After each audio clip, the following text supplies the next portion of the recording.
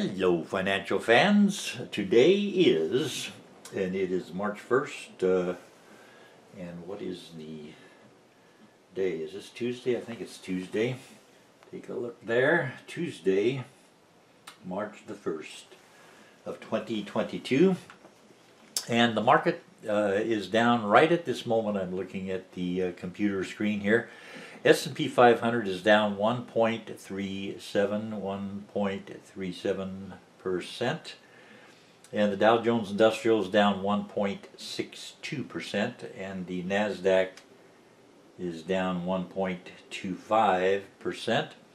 And my portfolio, is it up or is it down? It is down 0.67%. So I'm down less than the S&P 500 and the Dow and the NASDAQ, and still 2/3% down for today.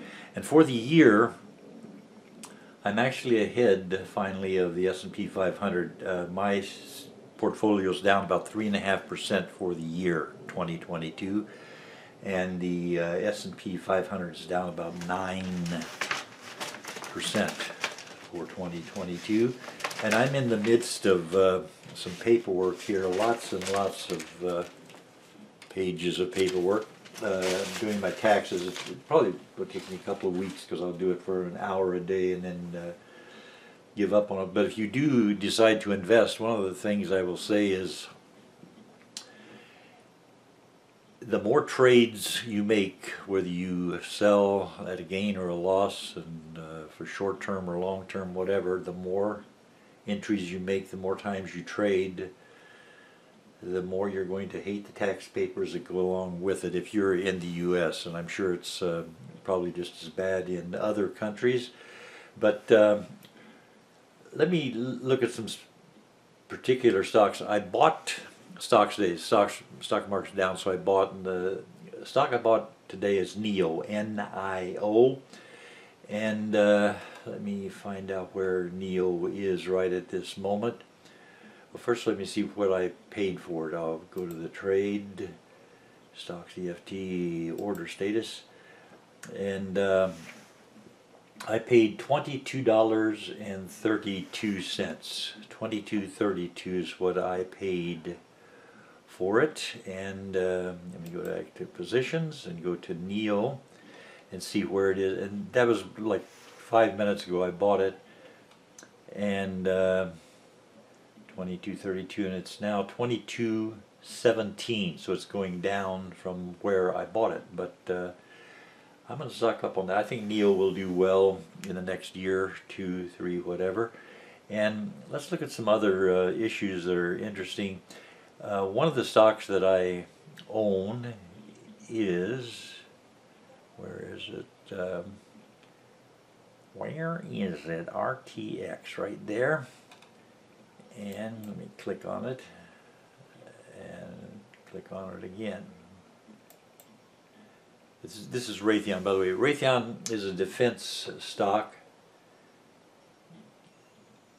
and it's not opening up like I want it to right now. There we go. Raytheon for the day is up teensy-weensy bit, 0.08%. Raytheon is up, but I've had it for a long time, and anytime there's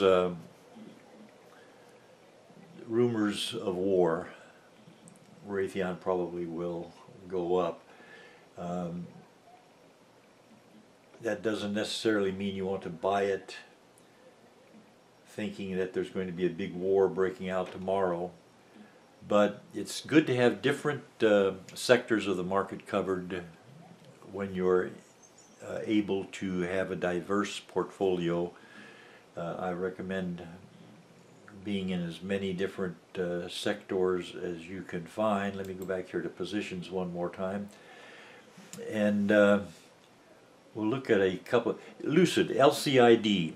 LCID is electric car stock, and LCID today is down $4.15 per share. $4.15 per share at a price of $24. 81 cents now. It's still going down. And yet, where is it? Here it is. In my portfolio, I bought at a time when I got it for less than what it is today, so I'm up 11% with Lucid. So sometimes the stock can be down in the market, but up in your portfolio, and certainly vice versa could be true also.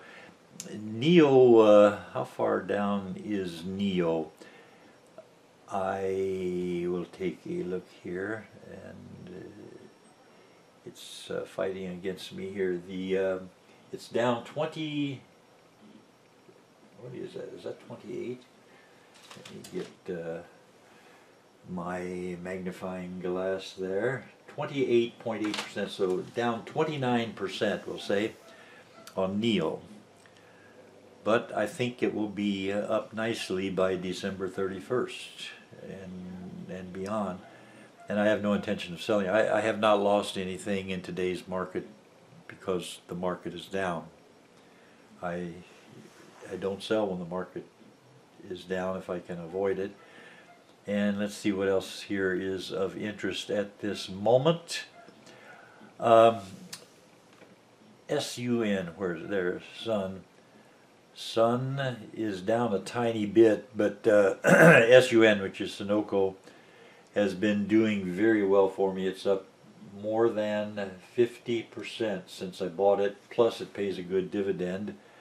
And let's take a look at CHY. CHY is a investment here that I've had for a long time. Here it is. And CHY is actually up in a down market. It's up 4 cents. CHY, it's $14.06 a share. And for me, it is up 26% since I bought it, plus it pays about 7% dividend. And my point today is, don't get excited by a down market if it's down 1 day or 3 days or 5 days or a month. The market eventually turns around and goes up, and the war is going to have a negative effect on it until there's news that is looked at as positive. Then the market will go up a little bit.